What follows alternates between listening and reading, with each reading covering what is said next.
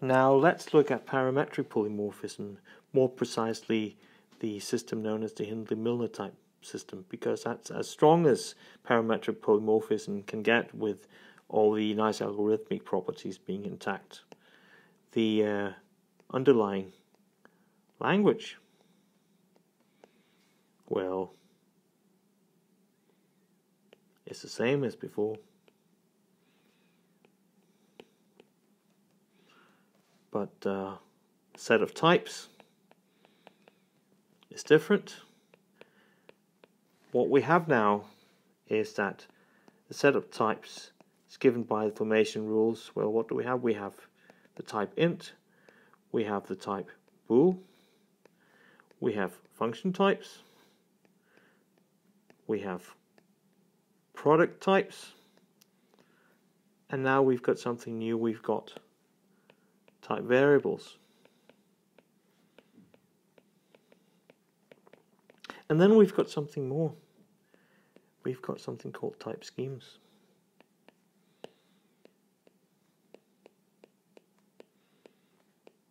And type schemes are types with quantifiers. A type scheme can be either a type or a quantified type for all A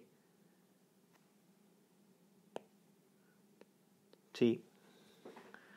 So we can say that a type is general in some sense. The reason why we want to have type schemes is such that we can be able to type functions such as the identity function. We want to have type A to A for all A, and then if need be, then we can have this general identity function behave as a function of type integer to integer, or as type bool to bool, or whatever we want. So we have to have a notion of specialization of type schemes, and we also want to be able to conclude that an expression has a type scheme, so we also need to find type schemes from types, and I'm going to talk about that now. So I'm going to talk about free and bound type variables. Consider as an example the type scheme for all A to A times B. Here the type A is bound. The type variable A is bound because there's a quantifier for all A. So this is a bound type variable. But the type variable B is a free type variable because there is no quantifier binding B. And we write, if we have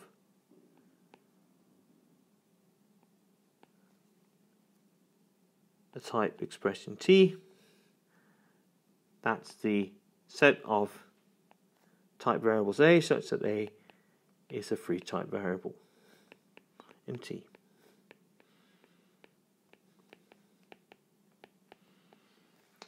In the type environment E, we can also talk about the free type variables of E, and it's the union of all the free type variables in T, where it's the case that there is an X such that E of X is T. So it's the set of all free type variables that are mentioned in E.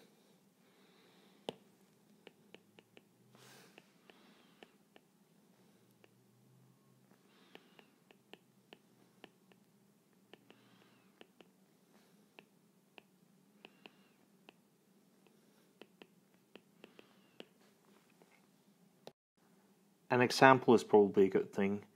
If our type environment is a type environment that says that x1 has type for all A to A times B, and x2 has type C, then the set of free type variables in E, well, What free type variables do we have here? A is not free, B is free. And what free type variables do we have here? C is free. So it's B and C.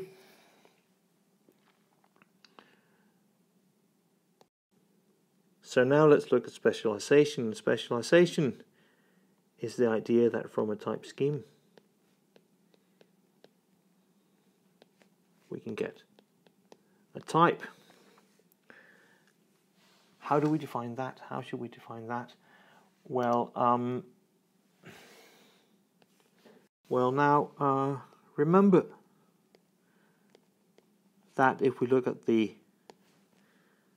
definition of the set of types and type schemes, then every type scheme is of the form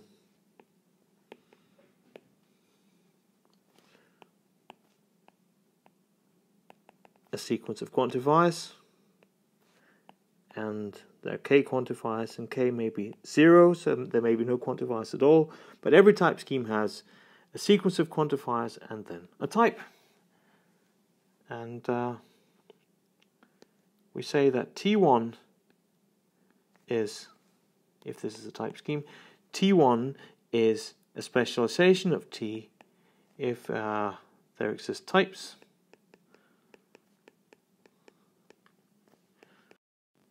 T1 up to Tk such that T1 is the type that you get by taking the body of the type scheme and then replacing A1 by T superscript 1, and similarly all the way up to the last type variable, replacing it by Tk. So it's an instantiation. An example of that would be that the type int to int is a specialization of the type scheme for all A to A, because here we can replace A by int throughout. We have that int to int is what you get by taking A to A and then replacing A by int throughout. So that's specialization. Now what about generalization? Generalization is the notion of creating a type scheme from a type. Well, if we conclude that an expression has type A to A and nothing's mentioned about A, we can of course add a quantifier. We say that A can be any type. So suppose we're given a type T and a type environment E, then we can close the type with respect to the type environment, and that is by definition a type scheme for all A1 up to for all AK dot T, where the type variables A1 to AK, well, that's the set of free type variables in T minus those that are free in E. Here's an example of that. If E is the type environment says that X has type B to B, then close with respect to E of A to A is for all A to A. And the overall idea is that whenever we make no assumptions about the type variable, in a sense it does not appear in E, it can refer to any type. This all leads to the notion of something called principal types, and that's a very useful notion that one often mentions when talking about type systems, such as the type system for Haskell, the type system for the ML-like languages. We say that a type T is principal,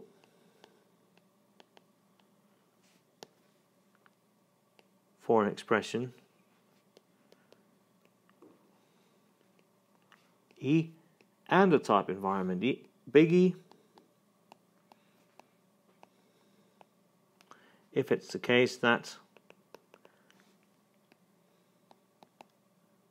the type T makes E well typed under E, and moreover, whenever it's the case that E has some other type T1, then it's the case that T1 is a specialization of T. So principal is really the same as saying most general type. So the principal type of an expression is the most general type. And what we would of course like is to have a type system that is able to type terms with principal types, and ideally, we're not going to talk about this yet, but ideally we would also like to have a type inference algorithm that can infer principal types. Now, with all these notions safely under a belt, it's actually very easy to give the type rules of the Hindley Milner system, because these are the old rules of the simple type system and two new rules. One is the rule called projection or specialization. It's a rule that says that if we know that the variable x has the type scheme T in our type environment, and our type T is a specialization of T, then we can conclude that x has type little t. And the other rule is the generalization rule.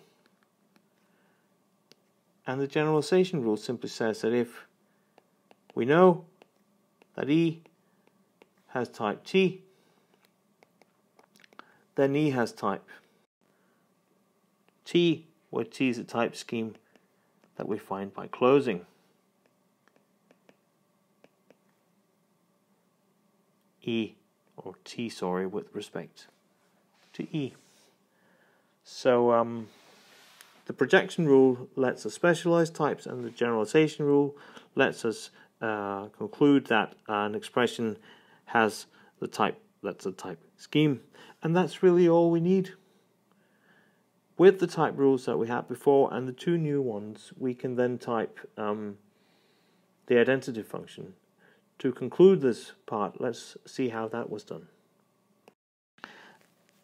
Now here's the derivation tree that assigns the type bool type int to the term let f equal lambda x dot x in f of true, f of naught. How do we build this derivation tree? Well, if we use the var rule, we can conclude that x has type A if we assume that x is type A, and then we can use the abstraction rule to conclude that then lambda x dot x has type A to A. But then the generalization rule says that we can quantify over all the free type variables in A to A that are not mentioned in the type environment, so we get the general type for all A. Lambda x dot x is type for all A to A. So now we can type this part of the local declaration. Now we have to type the body of the local declaration under the assumption that f has type for all A to A. And here, to do this, we can use specialization in form of the projection rule. We get that if f has type for all A to A, then f in particular can be seen as having type int to int. Given that we know that the constant naught has type int, then we can use the application rule to conclude that f of naught has type int. We can do the same over here. We can use projection over here to conclude that if we assume that f has type for all A to A, then we can specialize this and concludes that here f is type bool to bool, and if true has type bool, which it has, then we can use the application rule with these two premises, and we get that f of true has type bool, and then we use the product rule here to conclude that f of true, f of naught has type bool to int. So we have all the premises of the let rule in place, and we can then use the let rule.